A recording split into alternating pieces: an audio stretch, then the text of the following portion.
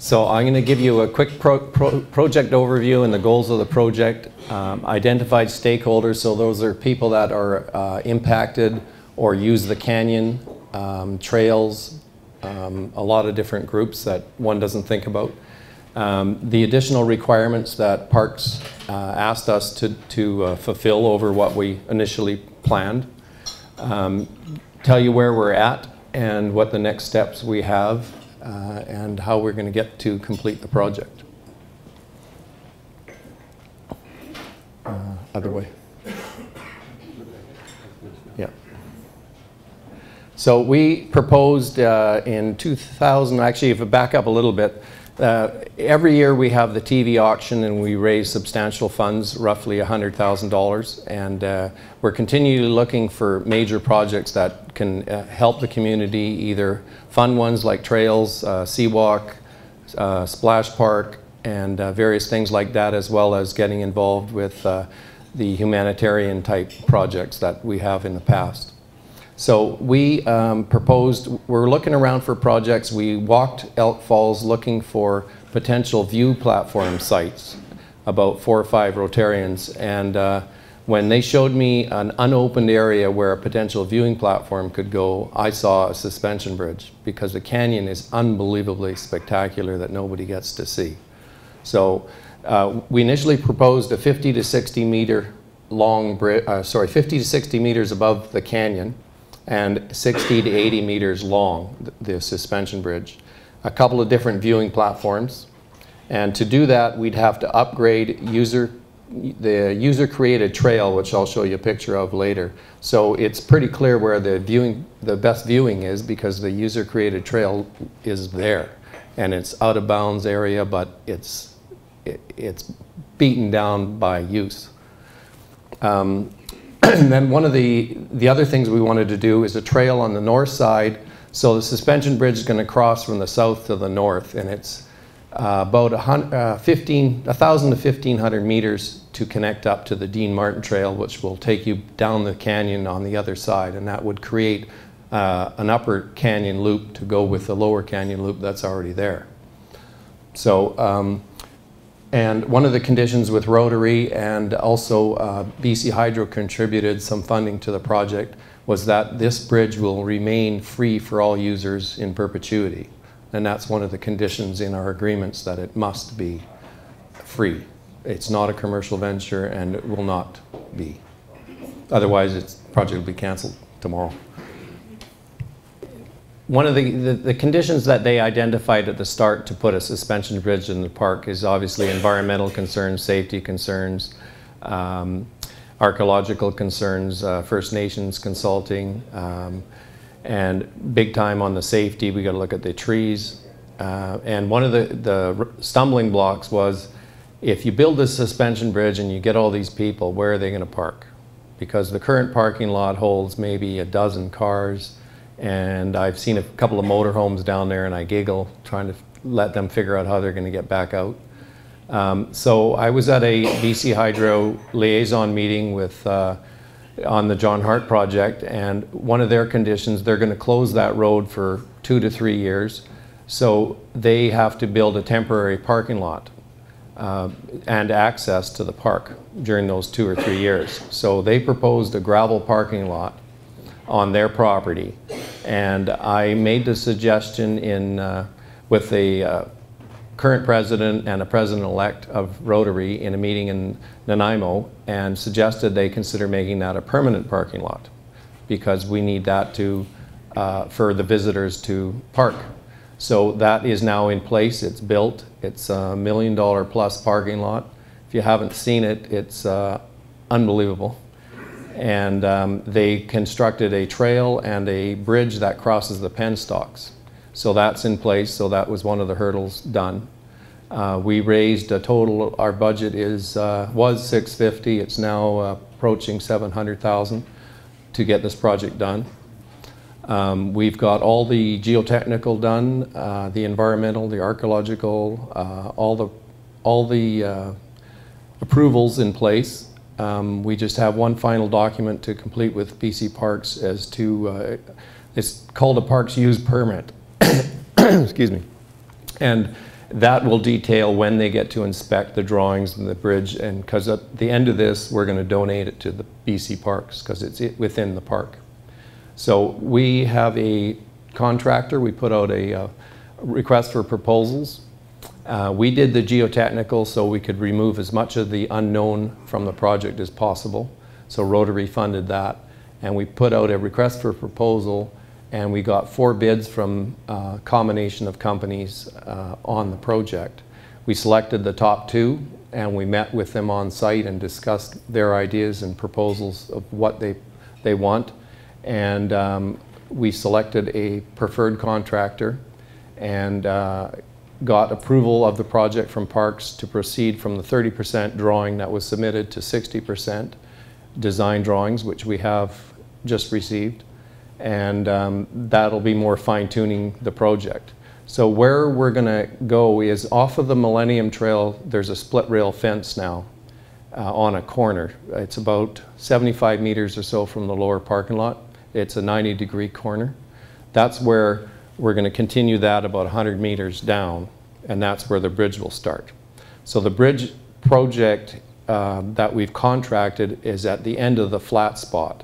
So they're dealing with the getting from the upper level where that trail is to the canyon edge, which is about a 35-degree slope, very wet area, very sensitive environmentally. So what they've proposed is to do a elevated walkway and stairs. So once you leave the top dirt trail, you will not touch the ground. It'll be elevated walkway, stairs to get to the suspension bridge. The suspension bridge, I wanted it to be 70 meters, 0.0001, so we could be higher than Capilano. However, geotechnical says no. So we're going to be close, but I suspect we're going to be in the high 60s, but it is what it is. So we have to build because the north side landing area is the one that's fixed, because there's one spot that's decent and then it takes off up to a big rock bluff that's too high to be on. And I considered that with a couple of other Rotarians, but it's just so high that you're out of the canyon, and it's just not the spot to be, even though it's high, really high. The north bluff is about 3 meters higher than where we're going to take off from the south side. So there's going to be about 2 meters or so of elevated area to level the bridge out, so you're not climbing uphill on the other side. And there's going to be about 5 feet wide is what we've projected. And I think it's going to be in the 65-meter range in length. It'll be 68 meters or 65 meters above the canyon, guaranteed to make the knees wobble. Then from that takeoff point, we are doing again an elevated walkway to that spot where I showed you the upside down tree. We're going to be on that bluff, but that bluff has a fracture halfway down that our geotechnical pointed out. So we're going to build it back from the lip about 2 to 3 meters, but we're going to raise it up probably 2.5 meters and cantilever it out towards the edge. So the point is that we must see the top of the waterfall and we must see the bottom of the waterfall, or it's back to redesign. It's not acceptable. So then that's what the contractor is going to build. The other 2 phases are, because of where the location of the parking lot is that BC Hydro built and the trail that they connected up to the Millennium Trail, there's a chunk there that's 270 meters long that is essentially in no man's land because it wasn't part of our original project, but we inherited it because we needed to get a parking lot. So we need to make that trail barrier free as well. So that is less than 5% grade, and there's a bunch of different requirements so that it can be used by wheelchairs as well to get to the original concept was a barrier-free viewing platform. It's useless if nobody can get there. So we're going to upgrade that trail to meet that standard, and that's going to be curbing to prevent wheelchairs from sloughing off and falling into the bush. and that's going to take place at the same time that the contractor is going to build the suspension bridge. And then the third component, which we're going to do after the bridge is completed, is the first piece, which is the barrier-free viewing area and a level area that's will allow you to view the top of the waterfall and the canyon above the waterfall. And that's something that's the final. We're not going to start that until the bridge is done, because there's going to be equipment running right through it and making a mess of it. So we'll finish that off. So our target is to start as soon as possible, because the contractor can start drilling the anchor holes, and that's the key to everything, the anchor holes. And he can start that while his fabrication of the elevated walkway, the stairs. And I don't know if you're familiar with the Haslam Creek Suspension Bridge or Lynn Canyon or Capilano for that matter, is they're anchored at the base. It's only about this high, and it's a cable going back and across. So the cables that we're going to have are 4 cables, inch big steel, and it's designed for safety to hold 400, 300-pound men on the bridge at the same time. So I'm pretty comfortable it's not going to collapse, because guess what? I got to cross it. So we're hoping to have that finished in July, August at the latest. Sooner the better, but either way, it's going to have a major impact, I believe, on tourism in Campbell River. The Nanaimo Convention Center has been following this, and they're thinking of using it as a day trip. And I told them that they can certainly come up here, and they can also go view our aquarium. And they said, "You have an aquarium?" So we got to do a little better on that, on the aquarium side, to get that known as well. So when this is completed, the project will be in excess of $2 million tourist asset, because the parking lot wouldn't have happened without the bridge, and the bridge wouldn't happen without the parking lot. And Hydro has been exceptionally supportive of this for the last 3.5 years, and they contributed funds, and anything that they have done, they've done environmental work, they've done geotechnical work. They did some boreholes to look at the rock conditions of the canyon where they're going to build the tunnel. They provided that to us free of charge, and that allowed us to speed up our studies and reduce our costs so we could put more funding into the bridge itself. And one of the other things that we have to come up with as a condition of impacting other stakeholders is there's a gravel delivery or drop every 1 to 2 years, depending on the water flow, to provide gravel in the river for salmon, Chinook salmon mainly, habitat. And that gravel used to come naturally before the dam was built. So it's done every couple of years, and it's done by helicopter. And they're spending about $25,000 to $35,000 just on helicopter time to drop the gravel. So where the gravel's drop is really close to where the bridge is going to go. So we're designing a cable system, land-based cable system, so they can wheel a 0.5 cubic meter of gravel out to the point where they want to drop it down to the water level, release it, pull it back, and do it again. So this is going to save them considerable money. And one of the other hurdles with parks, BC Parks, is if you build this, we don't have any funding to maintain it. So we don't want it. And I said, no, you do. So we've come up with this idea of the gravel delivery system. It's to keep the stakeholder happy, but it's also a way to fund the maintenance. So the idea is that every gravel drop they do, they got to pay the maintenance fund $5,000 or some such amount. It's still a fraction of what they spent on helicopter time. And so that should be in place. We don't need it this year because there's not been a strong water flow.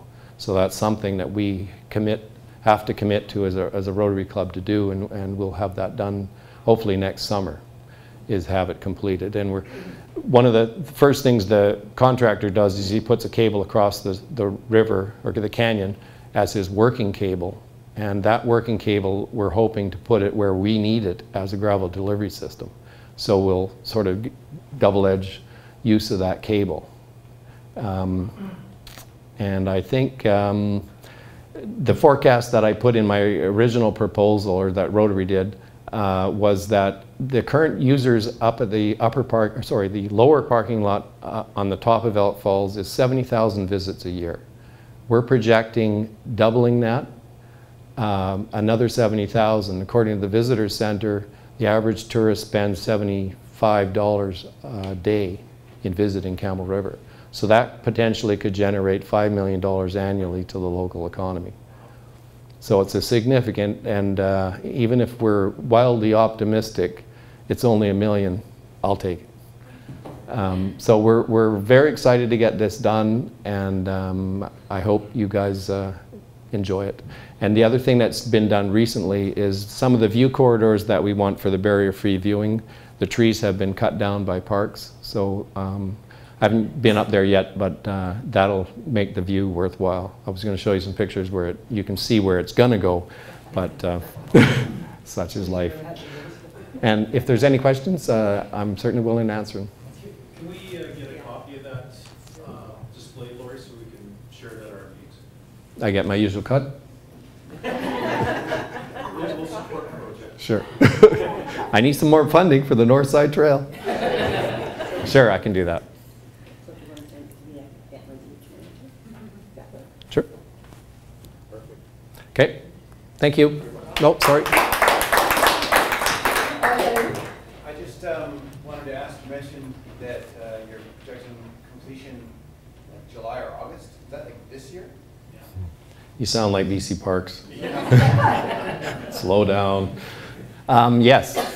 The actual construction of the bridge itself from start to finish is somewhere between 6 and 8 weeks. Most of the time, well, all of the time for the last 3.5 years is getting permission. Effectively, there's about, I don't know, half a dozen holes drilled in each side of the canyon. They're tested for strength, and then the cable goes across. And once you got the cable across, you just literally put on the walkway, mechanical ways, and then the bridge is done.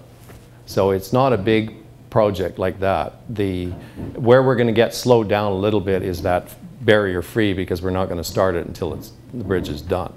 But that's really all that is fencing trail and pack down some view platform with so like a crushed limestone rock that's compacted and turns into virtually rock hard. It's like the trail that's there now off that new parking lot.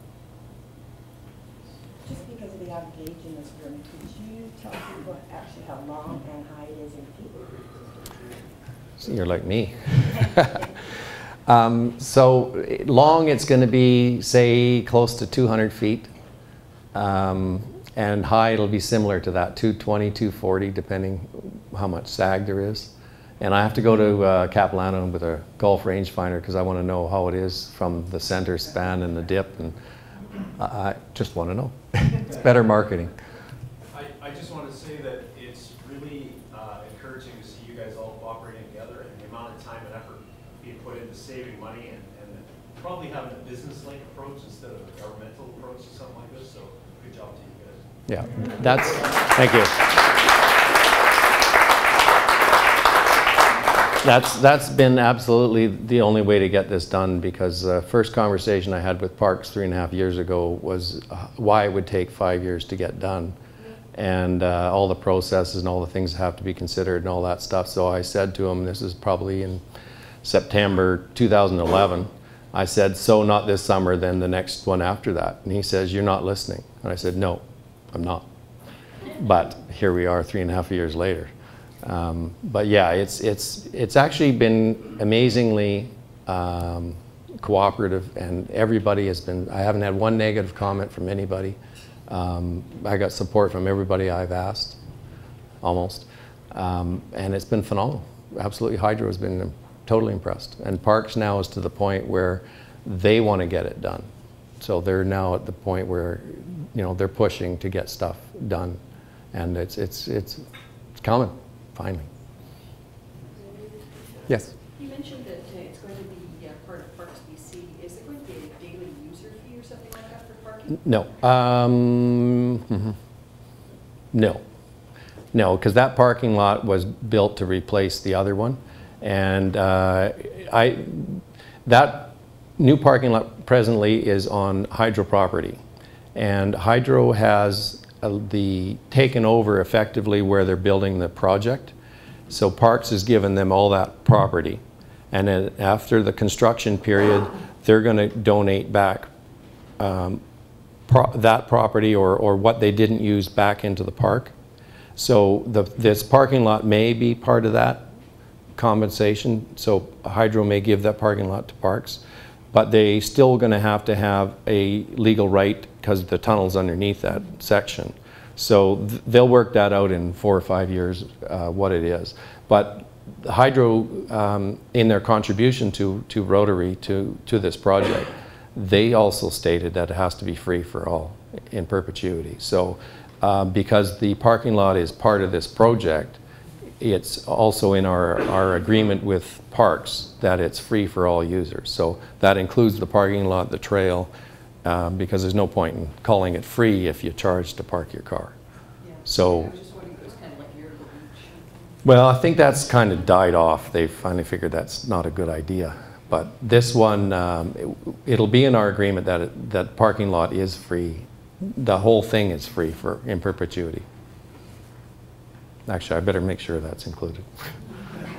They just started charging at the potholes, soup potholes, and somewhere else like today. Is that at BC Park? I'm not sure about that. Yeah. Okay, I'm definitely going to make it in that agreement. Good idea. Okay, thank you very much.